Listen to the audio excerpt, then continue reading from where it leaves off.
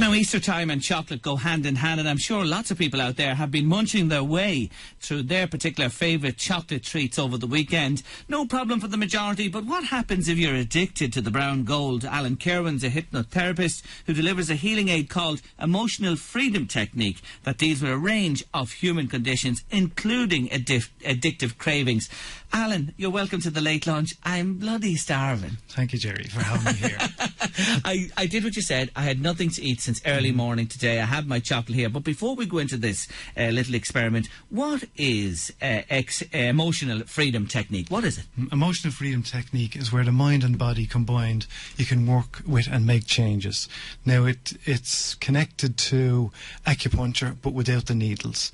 It's called an emotional form of acupuncture. So we tap on energy meridians, which are acupuncture points in the body, and begin to make changes. Like everyone knows who feels anxiety or fear or anything like that it's a feeling in the body.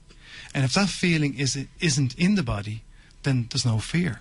So by working on this and working on the complexities of what might be connected to this with the mind, we can reduce or eliminate that fear, making huge changes for people. So I mentioned the addictive nature of somebody who would eat chocolate. What else can it help with in terms of human conditions? Well, we're talking about cravings here. So like the cravings, and the reason why chocolate is just because of the odour kind of stimulates the juices in your mouth. And I know you're very hungry here today already. But for the likes of crisps, and that's another thing where people would eat, or wine is one of the things that has worked with very well as well, because of the odour involved in that, because people, the sense of the wine. Now, it would be beneficial for people. Now, people might say, oh, well, it will help me give up drinking, but there would be anxiety driving why someone might drink. So you'd have to work on the anxiety behind that.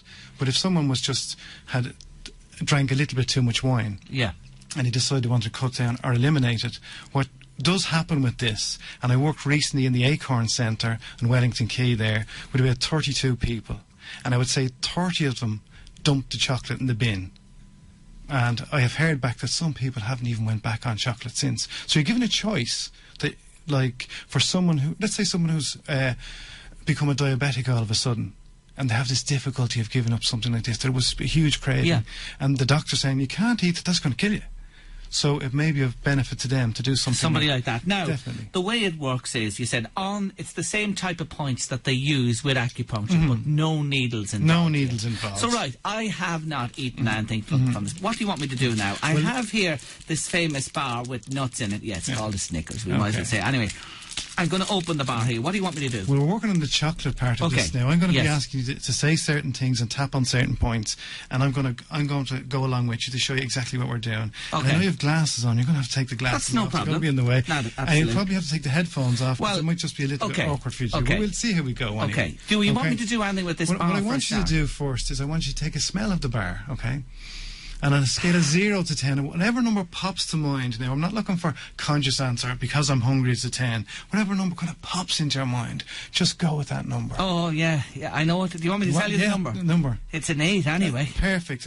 That's because we're working with unconscious processes, whereas people, a conscious answer is kind of, no, it's 10. Oh, that smells majestic. Okay, so you have an 8. Okay? I have an 8, yeah. So what I'm going to ask you to do, and people can't see this, but they can go to my website, if you mention at the end, and see a EFT YouTube videos that you can watch and see how this is done. Okay. So if you tap on the side of your hand, we call this karate chop point. There. Just here, there. On the soft part. Yeah. I'm tapping on it. Part. Yeah. So tap on that, and you have to say these words after me. Okay. Just kind of don't have any disbelief about this. Just kind of go along with it. Yeah, I will. And say, even though I have an 8. I have an 8. Of this chocolate craving. I deeply and completely accept myself. I deeply and completely accept myself. And one more time, even though I have an 8. Of this chocolate craving. I deeply and completely accept myself. Now, third time's a charm, so we have to do this 3 times. So even though I have an 8. Of this chocolate craving. I deeply and completely accept myself. Now we're going to tap on a point called the eyebrow point, but it's at the edge of your eyebrow. Exactly. There? You're just following me there. Yeah. You'll use 2 fingers there, index finger, forefinger, and just say, this 8 of chocolate craving. And on the side of your eye, on the bone, this 8 of chocolate craving. Under Under your eye on the bone, This 8 of chocolate craving. This 8 of chocolate craving. Under your nose, this 8 of chocolate craving. This 8 of chocolate And craving. in between the bottom lip and the top lip, in there, this 8 of chocolate craving. This 8 of chocolate now, craving. the collarbone point sounds like the collarbone, but it's actually, if you come down your neck, you come to a V. Yeah. And you kind of, where the bone moves off. I have it here. It's This one. Just 2 fingers there, just tap 2, them. yeah. Say this 8 of chocolate craving. This 8 of chocolate craving. And now the silly one under the arm where a brass, is.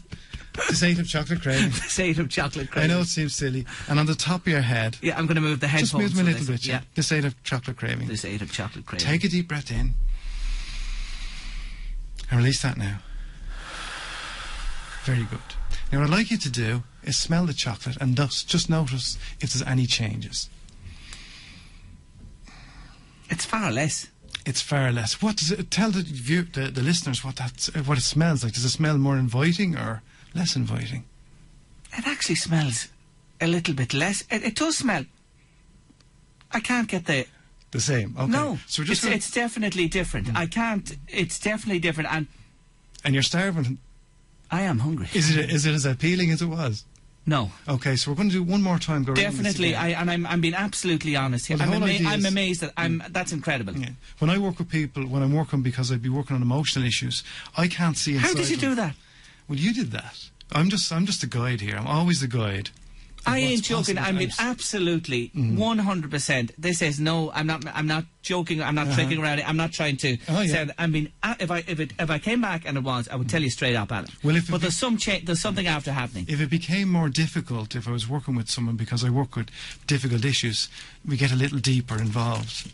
But with the chocolate, it works so well with this. Okay, so we can work on the processes. But what happened? What happened there for me? When we tap on these energy meridians, so let's say, for example, we're working with someone with a difficulty, an emotional problem, then what happens is that the energy in the body starts to balance out, and it goes back to like a state of, you've eaten chocolate before, but you've never eaten chocolate before. And I've done this with myself, and you smell something, and I'm not going to say, I'm going to let you say. Okay.